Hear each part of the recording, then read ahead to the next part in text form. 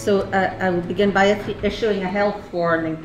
Don't try to make any connection between what I'm saying and the slides. They're purely there as eye candy to entertain you. I did ask our slide librarian if we had any images of British archaeology, and she produced about 5,000 pictures of the Staffordshire hoard and 17 rather depressing looking images of the rest of our archaeology holdings.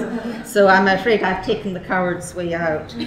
And I've also rather taken the coward's way out with the paper, because what I'm really doing is presenting a series of reflections on the history, on very peculiar history of Birmingham museums, and the nature of our collection, our audiences, and some of the projects that we've been doing recently and the way we want to go in the future.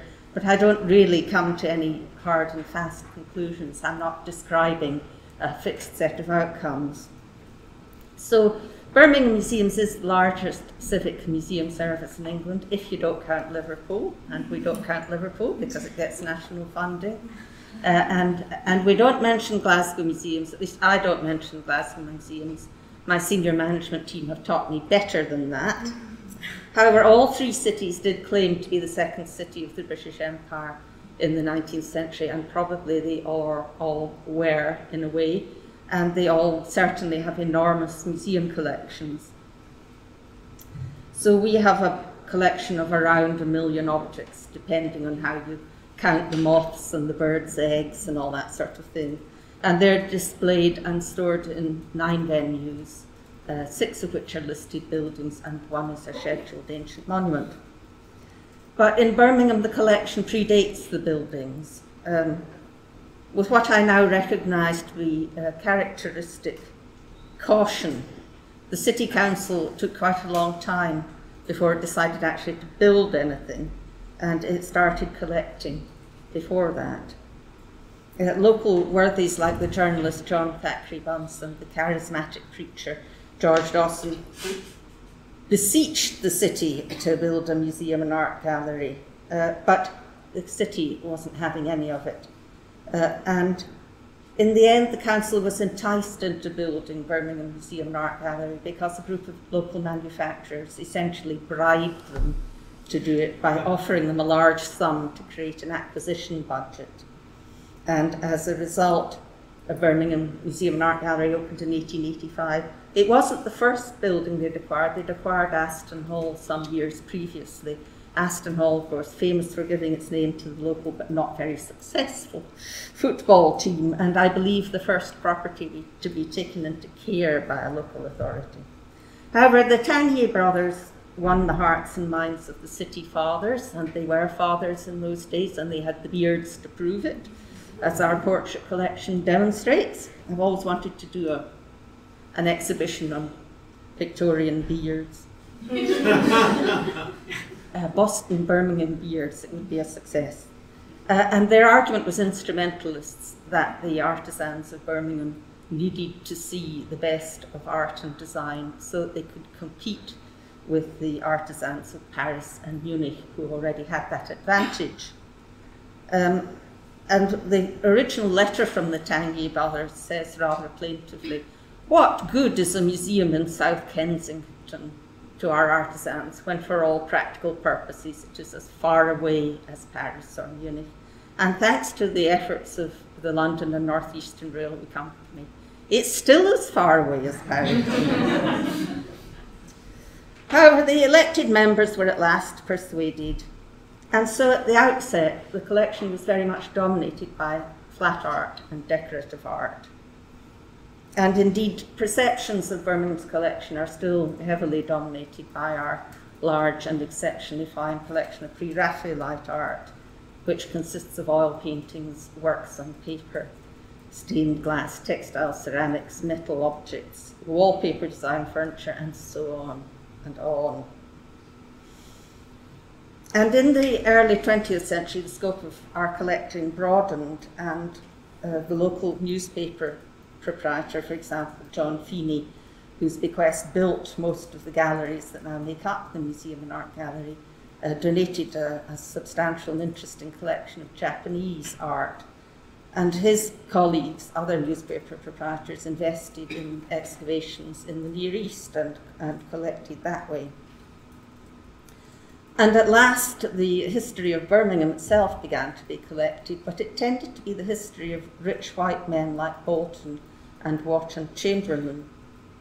The city began to acquire more heritage sites. One of the first of these was Blakesley Hall in East Birmingham, an interesting Tudor farmhouse.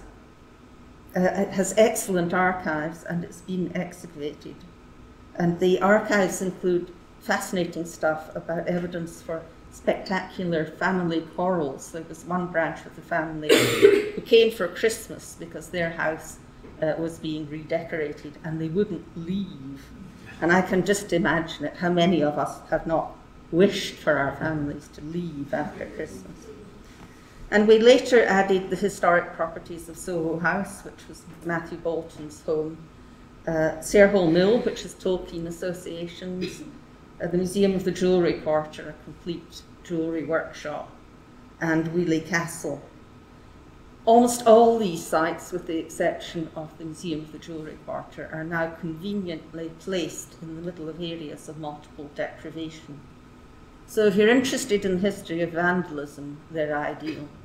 And if you're interested in community engagement, they're also ideally placed.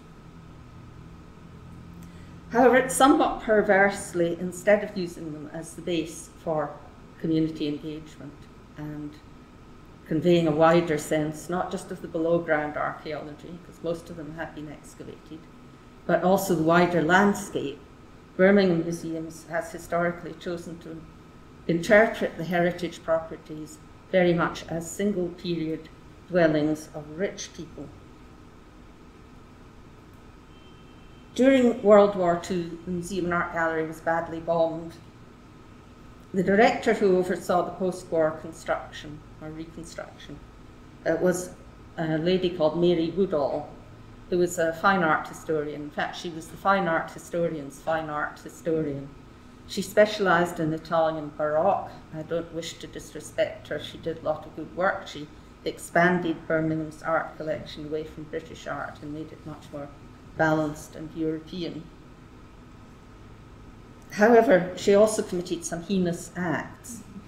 She sold off a David Cox, which had been part of the Nettlefold bequest, thereby giving rise to a 60-year vitriolic correspondence with the descendants of Mr. Nettlefold, which still continues to this day. And she gave away a collection of South Asian metalwork, which we would be very glad of now. There is an oral history recording of her, which I very much treasure. In it, she talks about boxing in the magnificent Victorian Industrial Gallery, which is a superb example of Victorian cast iron. And she comments merrily that it was fortunate she did not destroy the original gasoliers, adding that they used it for a display of period costume and it was awfully pretty. She describes Blakesley Hall as boring, but Aston Hall, on the other hand, looked lovely because she was allowed to go on shopping trips for it and furnish it as it should be furnished. She explicitly describes attempts to portray the past of Birmingham as parochial, and she praises the continuing acquisition of material from excavations in ancient civilizations as being of more universal value.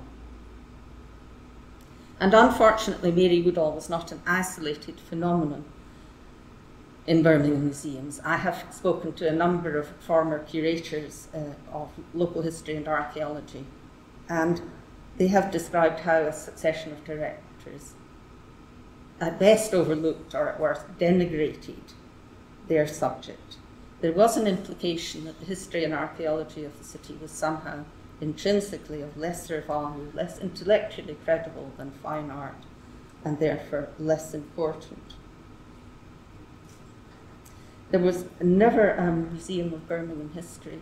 Birmingham history has figured traditionally rather little in the galleries, and the nearest that the city ever got to a museum of Birmingham history was the much lamented old Museum of Science and Industry in New Hall Street, which unfortunately was demolished. It was created in the 1950s and demolished in the 1990s and replaced by the hideously named think tank around the time of the millennium. And this is despite the fact that Birmingham did have some really excellent local history and archaeology curators. It had names like Stephen Price, Nick Molyneux, and George Demidovich. And they collected extremely actively, and they had big followings and engaged most strenuously with local societies. But it is as if after they left, a lot of their knowledge was lost. And although there was, when I arrived, a curator of archaeology of some standing, his focus was on numismatics, and the archaeology collection has not really been actively curated for some 20 or 30 years. Now, I think this is very unfortunate, not just because I've accumulated the odd degree in archaeology, but because having worked in some fairly major cities, I'm aware that the thing that interests people most is the history by which they include archaeology of their local areas. And Birmingham is like other major industrial cities. Almost everybody has come from somewhere else. And very often this tends to be forgotten, and people assume that they and their families have been there forever. Thus, most of the people who now describe themselves in certain pubs in the city which I avoid as proud Brummies are unaware that their ancestors hailed from rural Warwickshire. However, it is a documented fact that the great increase in population in Birmingham in the 19th century was mainly drawn from rural Warwickshire, with much smaller but more noticeable numbers of Irish immigrants. And of course, the audiences that we're now living with are completely different again. After World War II, large numbers of immigrants arrived in Birmingham from the British Empire, particularly from the Caribbean and South Asia. Almost all the taxi drivers in Birmingham are descended from people who came from the Mirpur region of northern Kashmir, because a dam was built there and they got permanent right of abode. It's quite interesting to have late night conversations with Mirpuris about their antecedents. And there are smaller numbers from Punjab and Bangladesh and so on. And in fact, I just want to say as a footnote to history, we should all be very, very grateful to the Bangladeshi entrepreneurs who created what are called Indian restaurants, because if it weren't for them, we'd all have been consigned to post-war British cooking in perpetuity. And I remember it, and it was ghastly. And immigrants continue to arrive, of course. So the net result of all this inward immigration is that Birmingham is now one of the youngest and most diverse cities in Europe. And by the time of the next census, the M will be irrelevant because they won't be in the minority anymore. In fact, the present birth rate is believed that it will be about 50-50 before the next census. So what does this mean for museums? Well, a couple of years ago, one of our Bangladeshi partners said to me cheerily, "Ellen, you're never going to get the Bangladeshi community to take an interest in the pre-Raphaelites. And all your current white visitors will be dead in 20 years. What are you going to do then?" Well, first of all, my art curator and I, we think we can rise to the challenge. We think there's lots to interest new audiences in the pre-Raphaelites. They had extremely complicated and unseemly private lives for a start. Poor old William Morris, it does seem very unfair. He was a much more attractive person than Dante Gabriel Rossetti. And my art curator is also researching the subject of Dante Gabriel Rossetti's wombats, which apparently is both interesting and tragic. And I think it can generally be demonstrated that pre-Raphaelite art is much darker and more unsettling than it is often portrayed as being. But I think the real point of engagement for the future is in the history of Birmingham. About a decade ago, one of my predecessors recognised that not enough Birmingham history was on display, and we embarked on a project to create a suite of Birmingham history galleries. And these opened in 2012 and have been very popular and continue to be very popular. But we're very well aware of the fact that there is a gap in them. They follow the history of the city from the medieval moated manor through the period of Bolton and Watt up to the Second World War. And after the Second World War, they more or less stop. And they more or less stop because we hadn't collected anything to put in them. So we applied to the HLF for a project called Collecting Birmingham, which was intended to, at least to begin filling the gap. Now, in Birmingham, unlike a place I'm not allowed to mention, Glasgow, there was no tradition of working class people just giving things to the museum. They didn't feel that sense of identification, and our collections of what could, for want of a better phrase, be described as working class history were very sparse. So Collecting Birmingham was about getting to know the communities of 4 of the inner city wards, and our original intention was that we would acquire a lot of objects by purchase. We set up an expert panel to advise us, and off we set.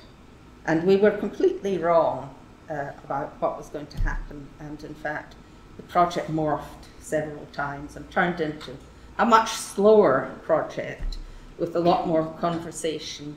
The expert panel somehow melted away because we realised that when it came to the inner city history, we were talking to the experts. It was a much slower process of conversation and exchange and getting to trust each other.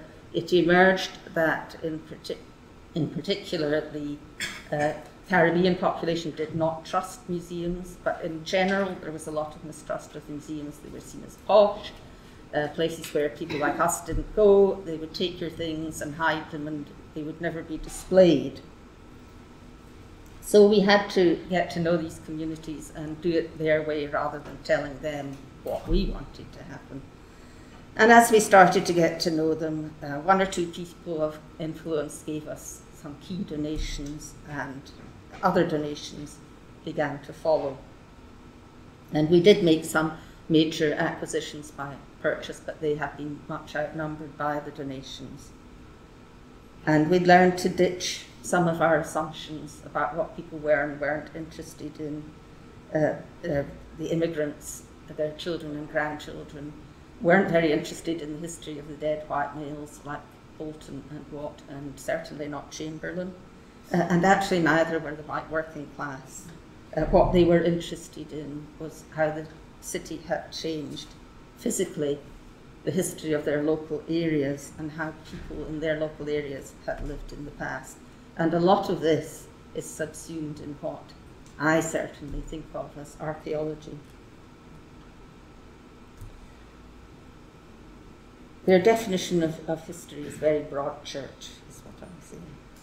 So the team had to learn to follow the community and not to direct them, which came quite hard for some of our curatorial staff in particular. And this chimes with other projects I've done. There was a community archaeology project in Glasgow, the Castlemilk Community Archaeology Project. As the name suggests, Castlemilk used to have a castle. It was the site of one of the big post-war housing projects in Glasgow that were intended to address Glasgow's notorious housing problems. Again, we thought that we would go in and it would be good for everybody to do a bit of digging and a bit of rootling around in the collection and all jolly good fun. And it just didn't work out like that. We did do some digging, but not very much. We didn't manage to engage the local male population at all if they were under the age of 12.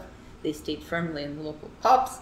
We engaged mostly with grandparents and grandchildren. We drank oceans of tea and occasionally ingested the odd biscuit. And what eventually emerged was a completely different history from the one we had been envisaging. Much less about the castle, much more about the servants. There was a particular interest in a rather errant countess who had existed in the 18th century. A lot of history about the children's home that the castle had eventually been converted into. and a lot about more recent history as well, about the history of rent strikes and political protest. So how do we apply all this to Birmingham? Well, Birmingham is often described as a city with no identity, and it's true that the continuing redevelopment of the city centre leaves it with very few landmarks, and it's also true that unlike Liverpool or Glasgow, the people of Birmingham are, on the whole, rather modest and self-effacing, a bit like hobbits. But the city does have a very strong identity, and it's bound up with making things. And also the modesty hasn't prevented Birmingham from having a very long and glorious history of rioting, very good at rioting and civil unrest. And our audience research shows that the single topic or collection area that people of Birmingham, regardless of where their ancestors have come from, are most interested in is the local history of the city. And in particularly the history of their local area. So people don't say they come from Birmingham, they come from a particular part of Birmingham. And the pre-Raphaelites come almost as far down the list of topics as Charles Rennie Mackintosh did in Glasgow. I think he was 48th out of 80. Although that may have improved since his main building burnt down. And the consuming interest in local history has been very much reflected in reaction to the Staffordshire Hoard, which is seen by everybody, again, regardless of gender or ethnicity or age, as theirs and part of local history. And why wouldn't you love it? The nice piece of Anglo-Saxon warrior bling. And we've been doing work on the history of Birmingham in relation to the British Empire. We did a project funded by the Arts Council Changemakers programme called The Past Is Now, which looked at the history of Birmingham and the British Empire and how bad the British Empire had been. We engaged 6 young South Asian activists, and we had an internal team, and I wasn't involved in it, but apparently it was very stormy, there was a lot of shouting, and people threw things, and there was a lot of adverse comment on social media, and rather to my surprise, my staff came out of this enormously cheered up and just wanting to decolonise everything. You know, there isn't going to be anything else in the new museum but decolonisation. I had to point out that there are other stories to tell. There are stories about women and the people with disabilities and gender issues. It can't all be decolonisation, folks. But I see that as part of the process of re-displaying the whole of Birmingham museums and art galleries, and in fact, rethinking the whole museum service, that archaeology has a crucial part to play. And in this context, it's very unfortunate that our archaeology holdings are in a terrible mess. In fact, I had that nice Lorraine Meatham in my museum the other week, and she said, "Ellen, this is the worst I've ever seen." So it's just fortunate that our archaeology holdings are in our main store, which is about 2 metres away from the route of HS2. So my plan, which may be cunning or not, is to apply for a massive community, HS2 community grant, and have a huge community engagement project in sorting out the archaeology of Birmingham once and for all, as far as is humanly possible. And I hope that in the process of doing that, it's not just a mechanical process of reboxing and marking and bagging, but that we can actually engage people in the whole history of the landscape and cityscape, that we can get community groups engaged in co-curating stories for the new displays, that we can create reminiscence kits and handling kits for schools, and just generally raise not just the profile of archaeology, but the profile of the past of Birmingham in general. And at long last we'll be able to tell the truth about the servants at Aston Hall. So I think if you've been listening, thank you very much.